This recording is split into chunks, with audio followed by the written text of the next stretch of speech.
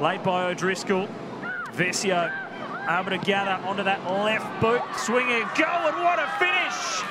What a finish and what a start for Carlton. Darcy Vescio. To then snap for goal is perfect start.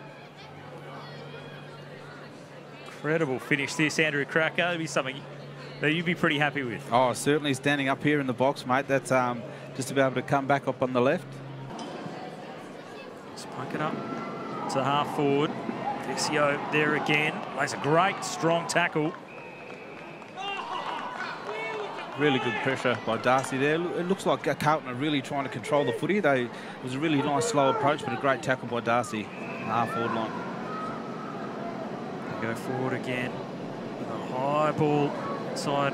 Able to take it. G gets a kick towards goal. Vescio working in tight spaces again.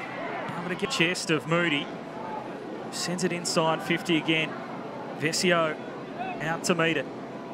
Trying to knock it away. Still harassing after it. Back to the feet. Shooting at goal. Again, so close.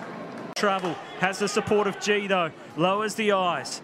Up towards Vescio. So elusive again. Arching the back. Firing at goal into the post. Gets to it. Egan over the top. They all fight for it and another stoppage. It has been a bit more of an arm wrestle. Send the Blues out wide to the wing. Vescio helped. They go forward.